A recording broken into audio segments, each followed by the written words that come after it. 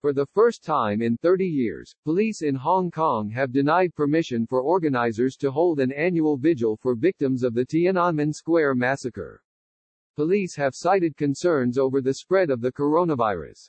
The rally has been held each year since 1990 to commemorate the lives lost in the June 4, 1989, crackdown in Beijing's Tiananmen Square.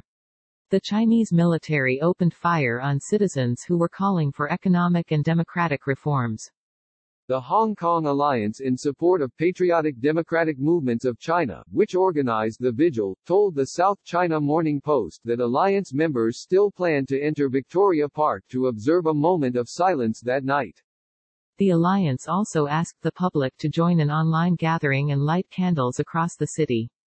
NPR's Emily Fung reported that the move to deny the demonstration comes amid controversy surrounding China's proposed national security law that could limit Hong Kong's autonomy.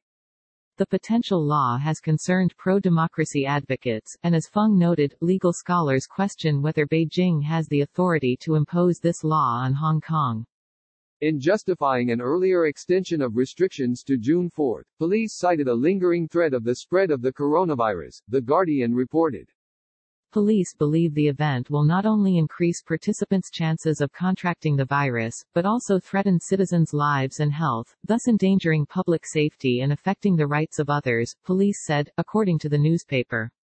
Lee Chuk-yen, who chairs the alliance that organized the event, told the South China Morning Post that he believes the government was using the pandemic to shut down the demonstration. We believe this is totally unreasonable and unscientific, because everything is normal in Hong Kong. They are just using this excuse to suppress our rally, he said, adding that many other facilities had already reopened.